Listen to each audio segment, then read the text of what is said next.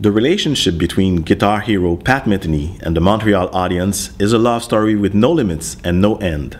Winner of the Miles Davis Award in 1995, Pat Metheny reflects on the importance for a jazzman to come up with his own style, his own sound, and he acknowledges his relationship to le Festival International de Jazz de Montréal.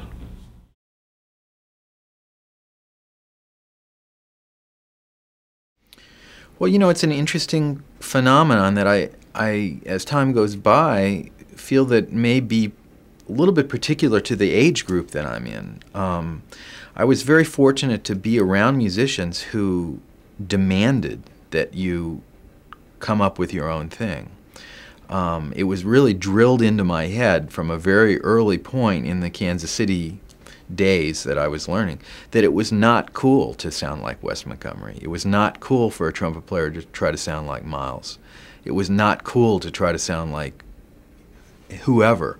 The idea was to come up with your own thing. And for me, that was then reinforced by the musicians that I wound up being around, like Gary Burton, Steve Swallow, Mick Goodrick, Bob Moses, Jaco Pastorius. These were all musicians who were determined to find their own way and to come up with their own view of music. And for me, it wasn't even an option to think of trying to sound like somebody else. I mean, it was almost like it was almost the same as a mistake for me if I happened to drift into something like that sounded like Wes Montgomery. The thing is, as time has gone by, I realized maybe I was wrong, because now there's people who have major careers and get a lot more kind of like, you know, respect in a way, sounding very much like other players. And in fact, you know, there was a real reaction to guys who were trying to be very individualist type players, you know, that happened later, sort of after me chronologically.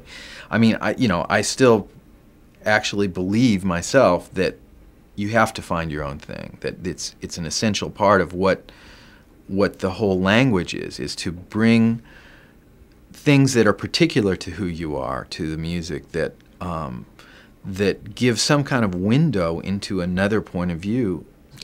I kind of go back to before the beginning with the Montreal Jazz Festival, because the Andre and Alain, the guys that kind of, you know, are the founders and the president and vice president of the whole thing, you know, they were the first people to ever present my band in Montreal, and you know, we've had a very close relationship all the way along, and you know, as I've had with many other promoters around the world, that's not really the thing. The thing is that they really know how to present music, and they really allow each musician to present what it is that he or she does kind of in its own way, in a setting that's appropriate to that music. And it seems like a no-brainer, but it's amazing how rare that is in the world of jazz festivals.